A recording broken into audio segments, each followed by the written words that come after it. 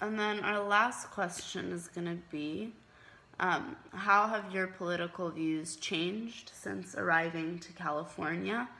And then if there is a political party that you support, then why? When and again, I want to come back to the country I came from because my 30 years, first 30 years been spent there.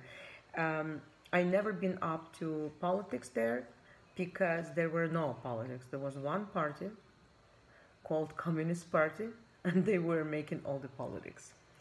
So as kids, we were followed what been told to us at schools, kindergartens, universities, etc.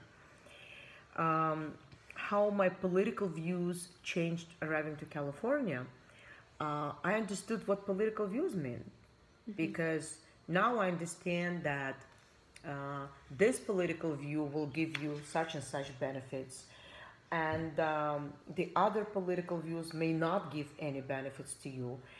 And within the politics, I would prefer to see the benefits, not for me, but for all of us. I think it would be fair if each of us would take something from this political view and from that political view, combine it together, that life of everyone in the society would be impacted in a good meaning of that.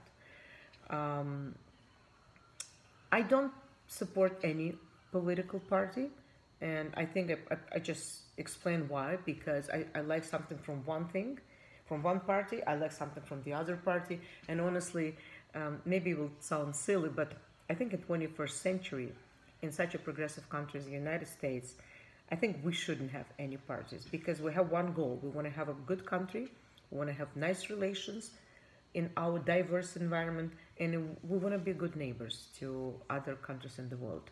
So whatever party we call it United States Party probably.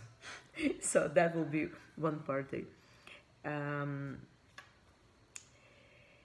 so that's my, if we can call them political views.